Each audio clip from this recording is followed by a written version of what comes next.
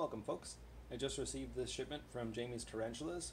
I was expecting these 𝘭𝘢𝘵𝘦𝘳𝘢 feeder roaches last week, but the Postal Service held them up for a few days, so they just arrived. It's supposed to be priority mail today, but it took 5 days to get to me. I hope that they're still alive. They shipped from California to Maryland in 90-degree weather, so I'm concerned. Let's open them up and see what we find.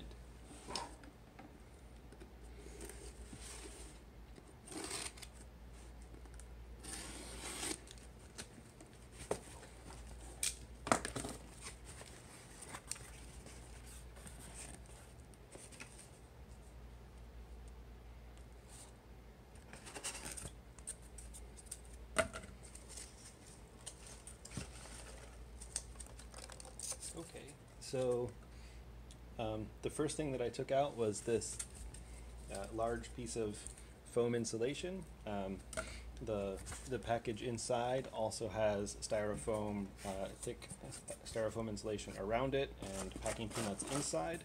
And there is a damp paper towel around the plastic container that contains 50 mixed 𝘭𝘢𝘵𝘦𝘳𝘢 roaches and 10 pinheads. And looking inside, I can see movement. So I think they survived just fine. Let me move my framing.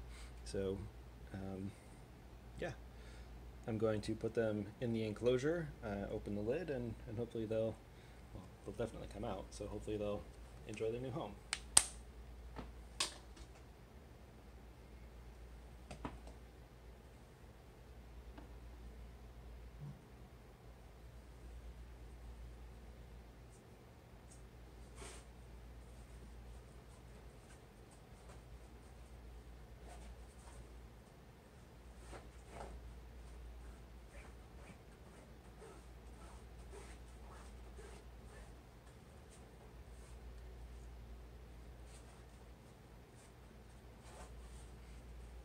I'm just looking to see if I've missed any small roaches, but it looks fine. I'm just going to shake that off a bit. I think that's okay. These are forest-dwelling cockroaches, not pests by evolution, but they can become pests if they get out, and I am in a suburban environment, so I don't want to be responsible for starting anything unfortunate. So I'm trying to make sure that I don't accidentally release anything into the wild here. I do notice that, so the temperature was fine, so it looks like most of these guys survived. Some of the citrus fruit that was packed in here has molded over, so that's not great, but I don't think it's a problem either. I do have some springtails and isopods coming in the next few days, and I'll be adding them to this enclosure, so hopefully they'll help take care of that kind of mold and bacteria as it happens.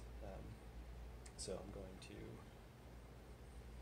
take out, I know I'm using tongs and paintbrush and stuff, which is completely unnecessary with cockroaches, but I'm trying to practice good habits when handling insects, or arthropods more generically.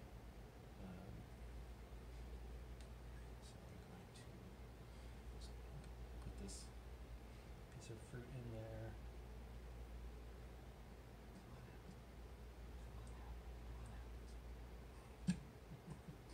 There's a lot of critters in here, and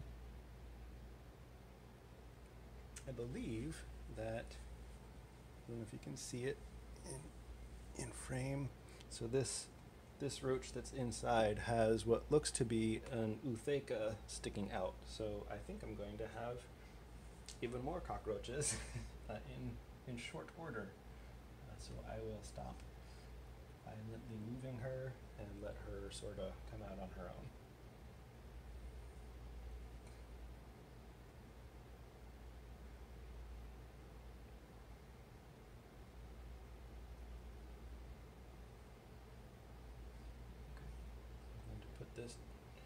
plastic container down, upside down to encourage some of them to come out. But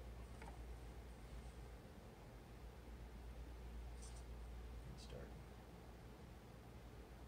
brushing off the ones I can see.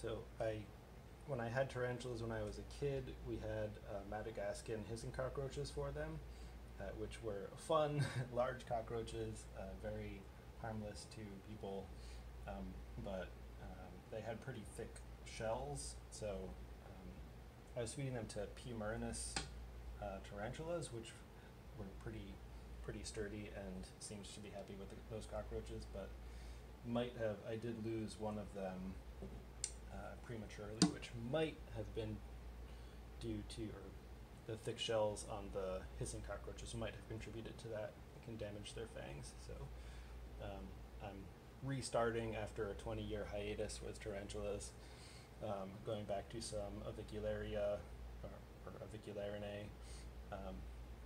So I'm starting with smaller, thinner shelled cockroaches that also have the benefit that they cannot climb smooth surfaces. So the glass is definitely okay.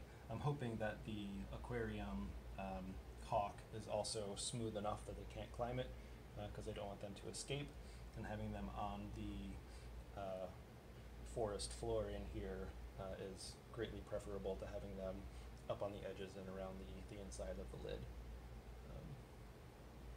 Okay, I don't see any more on this piece of cardboard, so that's cool. It's not cardboard, it's recycled egg crate, whatever. Okay. And I also don't see anything else moving in here, so I believe that is empty. Okay. So I'm going to put this empty egg crate back in the plastic container. I think I saw Mama Roach get off of this, so yeah, keep brushing off the remainders. Get out of there. Now, when I was a kid, we had the kind of more typical cockroach setup where it's just a bunch of these egg crate stacked up on one another with some open areas for food bowls and the like, and it was always kind of depressing, like a prison for bugs that are going to die, which didn't make me feel great. So this time around I'm giving them a somewhat nicer home. I acknowledge that a drawback of this is that actually finding some of the cockroaches available to feed is going to be more difficult in this way, but that's a price I think I'm willing to pay, and if it turns out that is too difficult, I will rehouse them into a simpler enclosure. But for the moment, I think I can see, well, the cockroaches are settling in, but for the moment I can still see many of them, so I'm not super worried about it. Okay, now that the container jelly cup is empty, I'm going to take out the moldy fruit, put it in here, and dispose of this sealed container, so that any critters that happen to be left over in here that I missed will not be released in my apartment or in the dumpsters, and we should be safe from a devastating cockroach invasion. And when I get some cleaner bugs, the isopods and springtails, they should help clean up some of the cockroach parts that came with the container. So overall, although the shipping was delayed by the Postal Service, which was disappointing, I am very pleased with the packaging job that Jamie's Tarantulas did. These are smaller cockroaches than I'm used to. One of them is already munching away on a bit of dog kibble that I put in there. My dog is going to be very jealous. There's also a a talenti lid full of water. They have some hiding areas. Let's see if any of them have made their homes in here. Oh, a couple of small ones have, so that's cool. And we will let them get settled in from their long journey on the road. Yeah, again, thanks for watching this unboxing. Very pleased with Jamie's tarantulas and the packaging job that they did, and so the animals arrived alive with plenty of food left in the carton that was well packaged for temperature and jostling on the road. These are exactly what I expected, and they are happily settling into their new home to meet their fate down the road when I get some tarantulas to keep them busy. All right, I'll let you go. Thanks for watching. Take care.